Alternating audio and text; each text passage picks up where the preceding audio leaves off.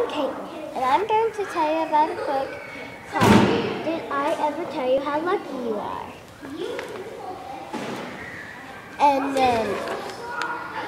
it's by Dr. Seuss.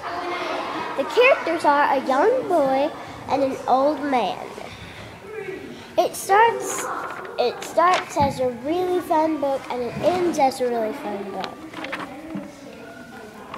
First, the boy walks into the old man sitting on a cactus,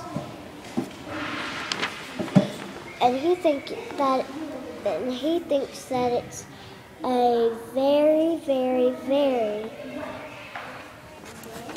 uncomfortable place to sit on.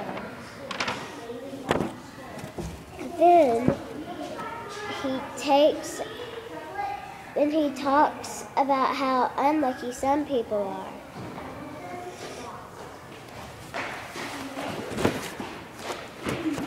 And there really are unlucky people in the world. Clean up, Pete's. Clean up, Pete's. Like some people have to be stuck in traffic like these people.